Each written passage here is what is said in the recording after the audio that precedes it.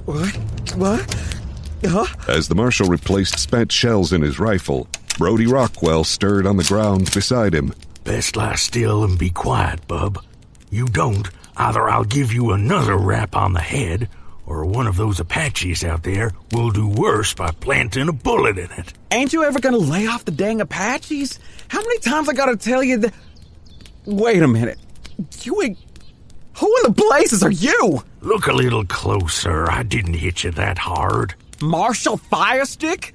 What are you doing here? It didn't occur to you when you kidnapped one of my deputies that I might take an interest? But I never... Where's Mr. Beartooth? Don't worry, he ain't far.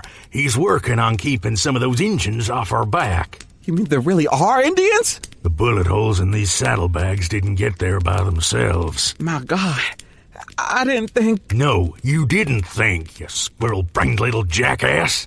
If you had, none of us would be in this fix. Leastways, not this particular one. A moment later, as if to emphasize exactly what this fix was, the Apaches cut loose with another attack. Once again, they rose up in unison and began pouring rapid-fire shots as the pair hunkered deep in the notch.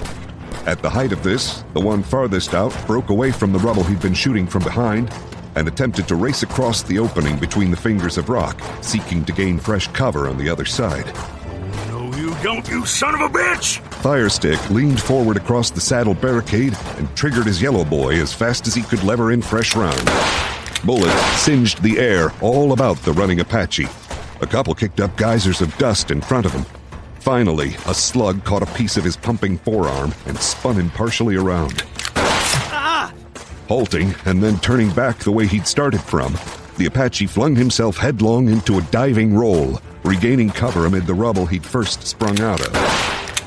Once the runner had been halted and turned back, the Apache providing cover fire stopped shooting and dropped from sight.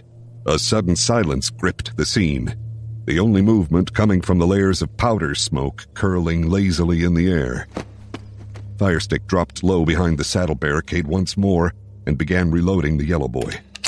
As he did this, his gaze came to rest on young Brody, who lay on his belly, one arm extended around the end of the saddles, gripping a Colt in his fist. A faint wisp of smoke rose up from the gun's muzzle, and it suddenly hit the marshal that the kid hadn't hesitated to join the fight against the Apaches. Jesus, that happened so fast. Had that brave made it to the other side and gotten into those rocks over there, they'd have closed on us like pincers. That would have put us in a lot sorrier shape. Will they be back?